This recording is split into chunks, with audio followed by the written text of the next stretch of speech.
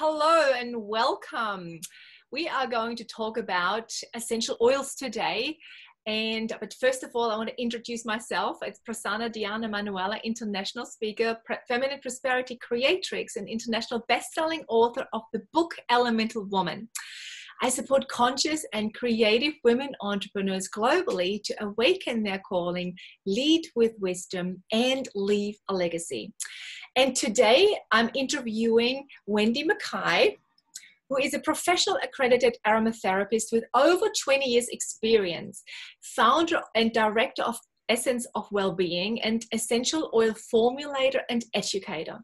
Now, I have worked with Wendy before because Wendy has actually created our archetypal oils for Elemental Woman seminars, which everyone absolutely loves. They're beautiful anointing oils that we use to embody different archetypes to really step into feminine power in our business. So now with this coronavirus around the world, we have this desire, or I have this desire to share maybe a little bit of a different information to what you hear every day in the news. There is so many different ways we can support ourselves with and also be aware of things that maybe we shouldn't be doing. So today I want to welcome Wendy to this conversation. Thank you so much, Wendy, for being here. Oh, thank you, Prasanna. Thank you for inviting me. It's lovely to have this little chat with you, especially something like essential oils, which I love so much. I know. And you can see the beautiful factory that's in the background there. That's the showroom. I've been in there many times. Yeah, that's right. So pleased. So, Wendy, how can we use essential oils to help us during this time right now? Well, there's probably a number of different ways that we can use essential oils at the moment to sort of support us through the current situation that we're in. Essential oils act in a very holistic way. So they actually can have effects not just physically on us, but also mentally, emotionally, energetically as well. So there's a number of different things that we can do. Now, obviously, there are going to be the current virus that we're dealing with. Most of the symptoms people are having is to do with the respiratory system. So we have essential oils that are going to be very good for things that are connected with that. And if we do happen to have, and we're also here in Australia going into winter months, which tends to be a bit of cold and flu season anyway. So we're kind of getting hit from a couple of different directions. So we can use essential oils to support us with our respiratory system. So things like, coughs and congestion and things like that. Some of the best oils for that include things like eucalyptus, pine, tea tree, and also things like peppermint as well are all great for helping clear and soothe some of those symptoms that we might get. Obviously, if you have severe symptoms or you think you might have been actually exposed to the COVID-19 or coronavirus, then you should be consulting your doctor as well, obviously. But at home, for some of those little sniffles and things that we might be getting, some of those essential oils can be really, really helpful. But I think we can also use essential oils to help support us mentally and emotionally, because that is, I think, some of the biggest challenges a lot of us are having at the moment. We are living lives that are would be unimaginable to ourselves 6 or 12 months ago. Absolutely. Yes. And I'm kind of interested that you mentioned the lungs and the coughs, because from an elemental point of view, now that we are in the Southern Hemisphere, have moved into autumn or fall, that's basically what happens. It's the lung energy becomes more active in that time. It's like the metal element it's the time for the metal element. And so lungs is one of those things. And emotionally, we hold grief in our lungs. So in autumn, people tend to feel more griefs as the leaves coming off the fruit trees and the autumn trees. There's kind of a letting go and the energy goes deeper into the earth. And so it is curious that now in the Southern Hemisphere, we are dealing with this really strong virus that impacts the lungs so strongly. So I think having some of those suggestions how to deal with grief and how to deal with the lungs from an essential oils perspective, I think is great. It's interesting that you mentioned grief too, because I think that's what some people are experiencing, is there is a sort of a sense of grief for the loss of the life that we've had. You know, we're doing things so differently now. People are maybe working from home. They maybe have the kids around all the time, like 24/7, where normally you'd send them off to school. You might have your partner at home where normally you'd only see each other for a few hours every day. Suddenly they're there all the time, and that can put a stress on even the strongest relationships. Yeah. And there's also that sense that we can't go out and even though a lot of people are connecting via technology, we can't physically go out and be with other people in the way that we would have done before, and that can cause an awful lot of stress and anxiety, particularly. Absolutely. I mean, I'm feeling that, you know. And I'm pretty happy, very positive kind of person. I really love my work, and I connect with a lot of people from different time zones frequently. And yet I've been really hug deprived, touch deprived. Mm-hmm. And I think, again, from an elemental point of view, what really supports the lung energy is actually bringing joy to our lives, right? Because it feeds the heart. And of course, we're now hug deprived. We can't go to concerts. We can't go and see a show in theater. We can't go and watch the movies. No parties, no social gathering. All of the things that are heart nurturing actions and things to do, we can't actually do right now. So we have to find other ways to bring pleasure and joy and playfulness into our life to feed our heart, because that actually helps our lungs from an elemental point of view. I think that's right. And I think there are a lot of people finding new ways and new connections. You know, whilst having the kids home all the time might be a lot of stress, it also allows some wonderful opportunities to share learning experiences with kids that you wouldn't normally do. I mean, I think you homeschooled your children, didn't you? I did. I had 24/7. Yeah. Because that in itself can be a challenge, because I didn't homeschool my daughter, and I can only imagine if she was still that age, which she's not now.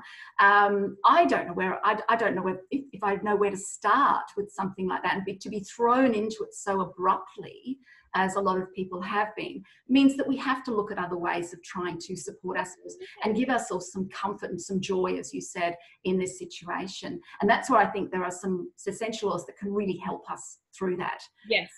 Me too. I mean, I remember creating the 5 element oils with you, and we did the fire, we did the goddess one, which is all about the heart, right? Mm-hmm. Which is good at the moment to really uplift and open the heart, because it helps the lungs to not go into grief too much, right? Yes. And yeah, I remember we put some beautiful oils together. So maybe share a little bit more about that. What can we do to really open our hearts with essential oil? Well, I think if you're looking at what is going, it's important, I think, firstly to connect with what's happening and to be able to acknowledge what's happening, because there are a lot of different oils that we can use, and your choice of essential oil is going to depend very much upon what it is that's going on with you at the time. So if we take somebody who maybe is having issues with anxiety, stress, feeling very pent up, some of the oils I would look at are those that are going to be more relaxing and releasing. So things like lavender is obviously a classic. It's very, obviously one we all know of as a relaxing oil. But I'd also look at things like geranium, which we sometimes call rose geranium, which is a beautiful oil that has wonderful balancing properties. I always think it's a great oil when you feel like you're swinging between extremes, which I think a lot of us are doing at the moment. We all have those bad days, and even if we are very positive people, and even if we do try and look for the positive side, there are days when we don't feel like that so much. So being able to even things out a bit is always good. If things are feeling really overwhelming, I think an oil like Roman chamomile can be really lovely. That's a very relaxing oil. Chamomile tea is obviously something that is great at nighttime before you sleep, but the oil itself, it can actually be also very calming. And another oil that I absolutely love whenever anything stressful is involved is bergamot, which is one of the more gentle citrus oils, but great for anything that's to do with stress and tension as well. And you don't have to use one of these oils. You can combine them in combinations that suit you to make something that actually you enjoy the smell of. And you can add any of these to a diffuser, have it around the house. or even just pop a couple of drops on a tissue and use that to take a few deep breaths. And encouraging that deep breathing can actually help us to feel calmer. It's very hard to feel agitated if you get your breath slowed. Absolutely, very true. So another question here for you is, you know, our skin is the largest organ in our body. So what about putting them in the bath for us? So we're actually bathing, we're taking in through big amounts of our skin. Well, we can do that as well. It is important to remember to mix them into something first before you put them in the bath, because they can be very harsh on the skin. So just use an unscented shampoo or unscented soap, something like that, and add your essential oils to that before you put them in the bath, just for safety. It is a great way of doing it, because in the bath you actually take the oils in two ways. They both going in through the skin, but also you're breathing the aromas from the warm water. And what I will say, the reason why I often suggest using a diffuser or using them on a tissue, is that when it comes to the mental and emotional effects of essential oils, in my opinion, the fastest and the most effective way of using them is to inhale them, because they go straight to the brain that way. It's so true. Yes, amazing. Yeah, I love it. I love it. But doing the bath is also a great thing, because it is relaxing. It's a little bit nurturing, and it's a great way to take a little bit of time out in the day for yourself, especially if you're surrounded by people, if you've got a whole family home at the same time. It can be hard to find those moments for yourself. So a bath is a terrific idea for just, you know, carving out those few minutes of the day for yourself to relax. But I was even thinking for the children, you know, because children, they have a very different daily rhythm at the moment. And so it may be more tricky to get them to bed. Maybe they're watching far more TV than they usually do, or whatever. And maybe they also need more winding down time. So I'm just wondering, you know, maybe have some chamomile and lavender or things like that in the bath, and before they go to bed, it could be good too. Yeah, absolutely. And things like chamomile, lavender, mandarin are probably my favorite kids' oils. So they're suitable for most children. And again, make sure you dilute them before you put them in the bath, or use a disperser to put them in the bath. But yeah, part of that bedtime routine, I think we all benefit from a bedtime routine. We often do it for our kids when they're babies, but we forget as they get older, and we certainly forget it for ourselves as adults. We need it. Yeah, definitely you need that hour of just slowly winding down, of having, you know, dimmed lights, and, you know, maybe slow music, and just maybe gentle movement, or I don't know, meditation, whatever it is that works for you. But we do need to just slowly wind down, which we're kind of up, you know, most of the time. We are. And at the moment, it's not surprising. I think, you know, I'm seeing a lot of lack of sleep, or poor sleep, or disturbed sleep happening at the moment. And it's one of the pillars of good health, you know, along with making sure you're eating healthy food and you're getting some exercise. Getting a good night's sleep is just as important for us to stay healthy. So anything that helps support that sleep. A great little trick to do at night, if you want to use essential oils to help you sleep, is you can use a diffuser in the bedroom, but I like to not leave it on all night personally. What I like to do is to put a couple of drops on a tissue and tuck it inside my pillowcase. And that way it's there all night. And you can use things like lavender again for that. But I also love marjoram, which is a great sedative oil. And also ylang-ylang is another one that I really like for nighttime as well. I'm going to do that.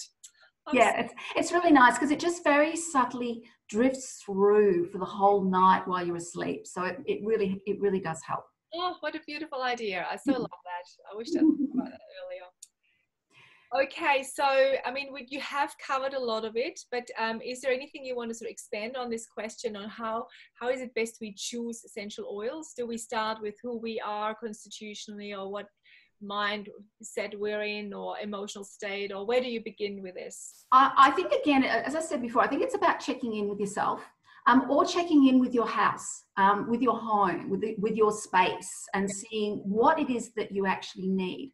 Are you looking to deal with maybe some specific symptoms, as we spoke about with the respiratory system?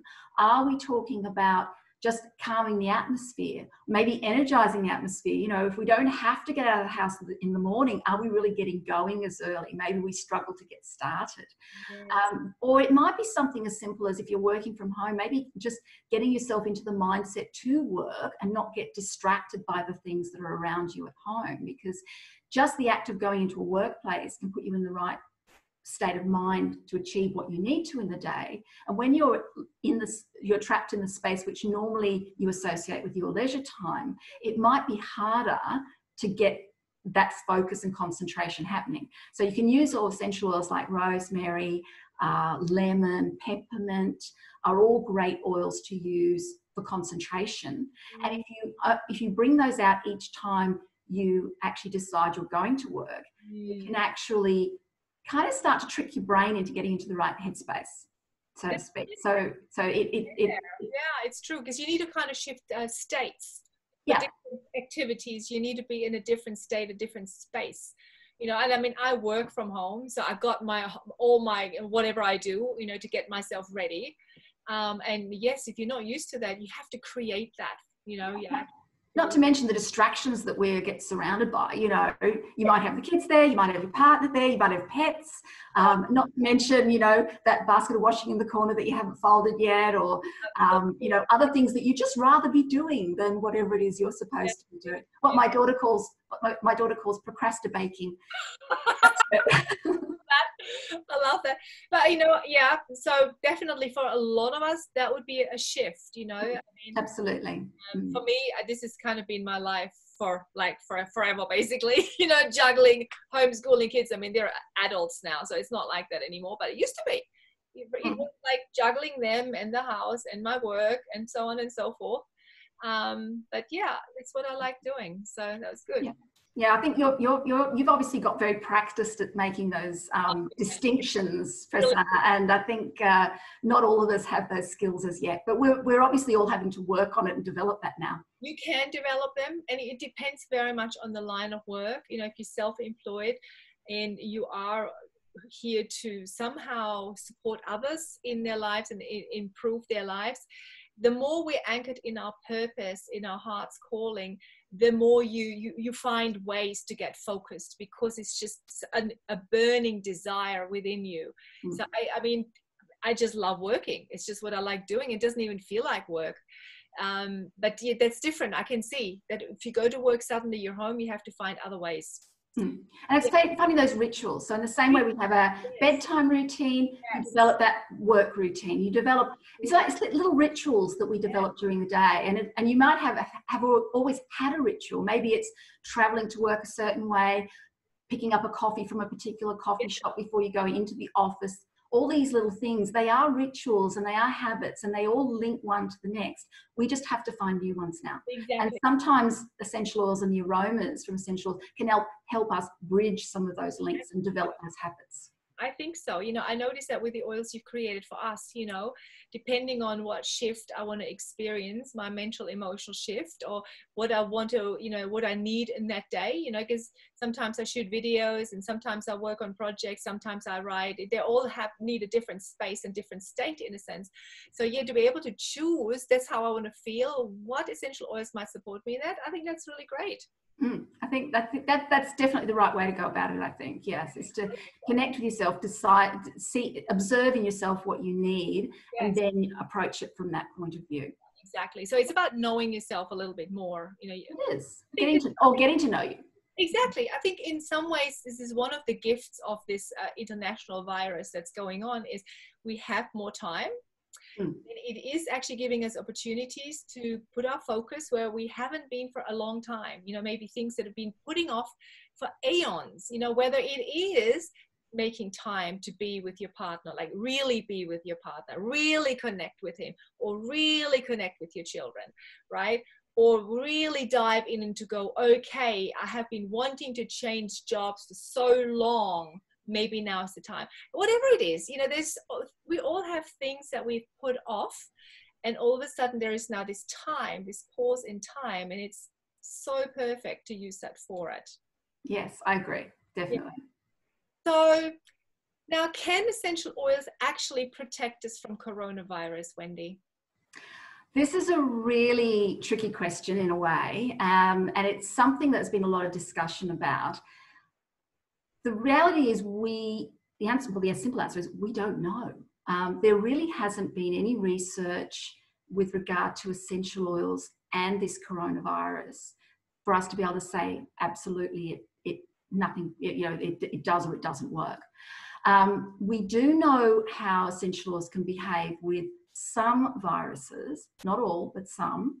Viruses are tricky things to research for a whole variety of scientific reasons I won't go into today. But we do know that they can have some effects. What I do urge people to think about is that not to use essential oils as your sole line of defense. They can help support doing other things. They can act as an extra, but I wouldn't be relying on them. As much as I love them, I wouldn't be relying on them alone. There is a reason why we have a list of things that we're supposed to do to protect ourselves, because, well, you know yourself, Prasanna, it doesn't matter what the problem is in life. There's rarely one single magic bullet action to fix it. It's usually a multi-pronged approach. In my life, for sure. So that's why we're told to do things like wash your hands and don't touch your face and stay at home. And if you do have to go out, make sure you maintain that social distance. We're told to do all these different things because one of them on their own is not going to fix it. No. And the same goes with essential oils. So it's important to understand that there are some antiviral oils, or the oils that have antiviral actions, but there's no guarantee that they will work against this virus. So don't rely on them solely. Having said that, if you want to add some into maybe if you use a liquid soap to wash your hands, you can add some essential oils to that. So things like, probably my favourites at the moment would be eucalyptus, tea tree, so two good Aussie oils there, but also lemongrass and some of the other citrus oils like lemon or sweet orange or maybe pine. And if you know, some of those oils are ones we've mentioned already for other things. So that's why I was saying that essential oils, just because you use them for one thing, doesn't mean they're not doing other things at the same time. So any of those added to that or added to your cleaning routine around the house, they can add a bit of an extra boost, but we need to make sure that we don't rely on them solely. We remember that there's other things we have to do as well. That's a good point about the eucalyptus oil and the tea tree oil. Because I remember when we went to India to study 20-something years ago, and my son was only 3 or 4 years old. Basically, I had it in my pocket the entire time. I had tea tree oil, and periodically I would say, "Okay, hands." He would give his little hands to me, and I would put the oil on his hands just to keep them clean, because children touch everything. Yeah. Well, that's right. Although I would caution against neat essential oil on the hands, especially for kids. It's not something to do all the time. But, when we know better, we do better. That actually, mentioning hands, that actually brings me to a really important point, because I have had a myriad of inquiries about people wanting to make hand sanitizer with essential oils. Now, I will have to say there are a lot of recipes doing the rounds, particularly on the internet, which rely on those essential oils as being the active ingredient, and they're really not going to do what a lot of people are claiming. It's very important to understand that hand sanitizers need to have 60% at minimum alcohol to be effective against this virus. That's one of the things we know works. We know hand washing works. Soap and water, that's all you need. And if you're at home most of the time, soap and water, washing hands with soap and water properly is the best thing that you can use. If you have to go out and about, or if you're one of these people working, one of our frontline workers who's working in healthcare or in the supermarkets, or one of the truck drivers, delivery drivers, delivering all our goods at the moment, there may be situations when those people do need hand sanitizers, and they're the people we should leave them for, frankly. But if you are going to use one or make one, it needs to have at least that much alcohol in it. You can add a bit of essential oil as well, give it an extra little bit of oomph, but don't rely on the essential oils on their own. Good point. Yeah, really good point. That's really good to know. And yeah, I mean, there is a shortage at the moment getting sanitizer. So I think that's why people have gone to searching on the internet what else you can do, I'm guessing. I think so. I think there's also this illusion that somehow hand sanitizers are better than soap and water, and the reality is they're actually not. They're actually a second choice. They're a backup, if nothing else. Yes. The soap and water works because of the way viruses are. Soap actually breaks that out of surface of a virus down. So it's no longer viable, and then the water washes it away off your hands. Whereas a hand sanitizer will break down the virus, but not quite, it doesn't take it off your hands. So soap and water, I think it's very hard for a lot of people to appreciate that soap and water can be such a powerful thing. It's true. I mean, we always think of the complex things, you know, but often it's actually the really simple stuff that has got the power. Absolutely, absolutely. Simple stuff. Wash your hands, don't touch your face, stay inside as much as possible. Yeah, okay, cool. Oh my God, there's so much information in this. Thank you so much. Thank you so much. I've learned a lot, and I'm going to listen to this for sure again, you know, and go, okay, which essential oils do I have already and which ones can I go and get? I think, yeah, brilliant. And so for our listeners, we definitely, you will find the link below this video. So you can find Wendy and Essence of Wellbeing. So if you need any essential oils, they can go to your website. Is that true? That's exactly right. We have, because of the current situation, had to close our showroom in Mornington. It just wasn't possible to keep it safe enough for everybody, both customers and us as well. But we are still online, and we still do, and we deliver everywhere, so people don't have to go out. They can actually order online and have it delivered to their door. So simple as. And if you've got essential oils at home, there's often there's a lot of things, different things that you can do with them. So if you have a look on the website, there's lots and lots of information. My blog is on there as well. So it's got some little how-tos, so little projects you can try at home, and lots of other things if you want to expand your knowledge. Beautiful. That's perfect. Now, going back to the fact that the virus impacts the lungs really strongly, and it is a time for us to be so separate, and sometimes that can bring in loneliness. So think about things that really feed your heart. Bring that joy into your life, whether it's putting the music on and dance with your children when they're home, or making a delicious meal. Just look at it. What is it for you? And if you're stuck for ideas, you'll also find the link for the self-love reset.